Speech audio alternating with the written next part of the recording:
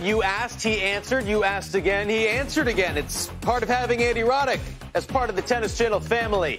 Use the hashtag AskAndy, and Andy will answer anything you want to know. Here is a little bit of that.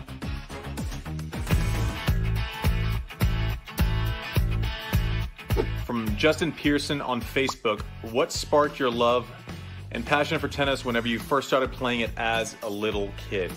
Like a lot of us, I had older siblings. My older brother John was a pretty good tennis player, played the Junior Grand Slams, and was an All-American at Georgia, and has been a really successful two-time NCAA Coach of the Year.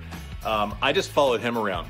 He used to go do tennis lessons, and I started on a backboard, you know, and everything that your older brothers do is the coolest. So it was literally just proximity. I was around tennis, kind of gravitated towards it, started playing it, was decent at it, so which meant I liked it even more.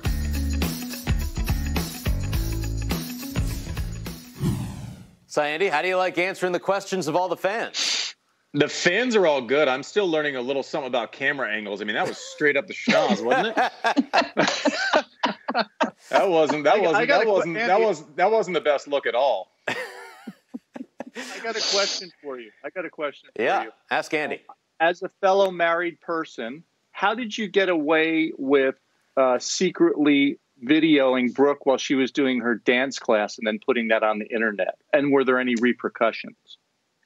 Always repercussions. It's just that this time I actually earned them.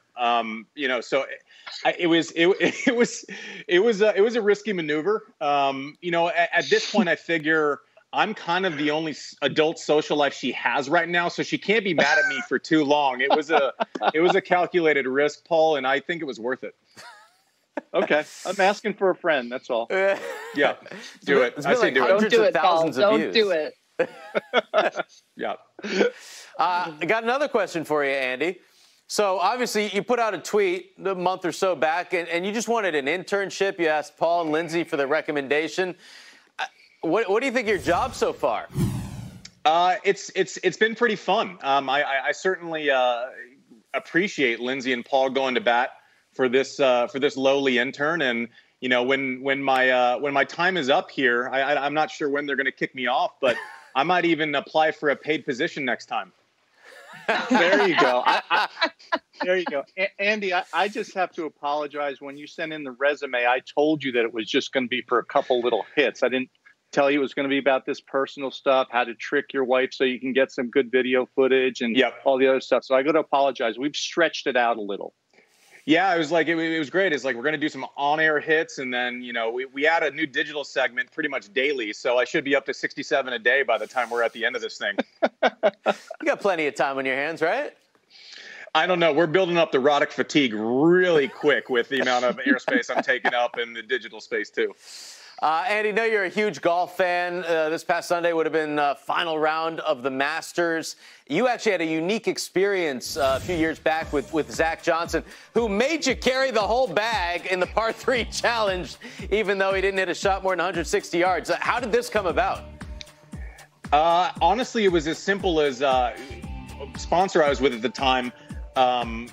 They were hosting a group of us, and I don't know how we figured it out, but there was a couple of people who were looking for caddies, and I said, I will jump in with any player who wants a caddy for the par 3 contest if possible. And I guess I think one of Zach's kids, I might get the story wrong, maybe got sick, so I was a late fill-in, and Zach and I are actually, I know I was giving him some grief on this tweet. But we've stayed in touch, and we still spend time in the same little mountain town in North Carolina sometimes. So we see each other and play golf in the summer sometime. And he's an all-timer, and you know, I guess if you win the Masters, you can make some random tennis guy carry your bag for 9 little short holes.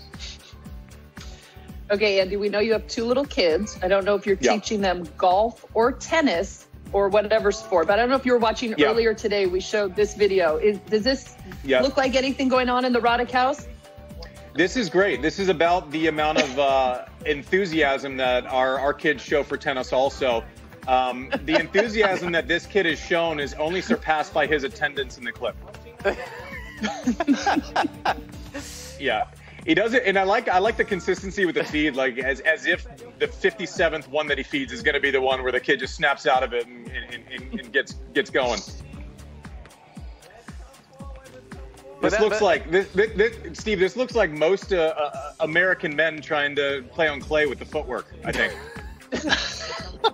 That's good. Well, there we go. He got through that one. It took about a minute, but he finally, started to swing a little bit there. Didn't break the racket though, like your wife did the first time you tried to play tennis with her. Yeah, he seemed like much nicer than my wife when she tries to play tennis. Seemed like a really nice kid. Apparently a late bloomer by the clip. There's some people that are kind of like diesel engines. They need a second to get going. I think if the clip would have gone on for another 30 seconds, he would have been running laps. Wait, are we going to see the 100 volleys with you in Brooklyn? No, absolutely not. No. That's not going to happen. I'm not willing to listen. We're going strong through quarantine right now. I'm not going to bring that in to cause a relationship problem. As Paul mentioned earlier, I do enough to get myself in trouble. That's not going to be good for anyone involved. All right, could be good for TV though. It would definitely be good for TV, just not for me personally. All right, Andy. Always great to see you. We'll see you again on Wednesday, and you'll be answering more questions online. Ask Andy.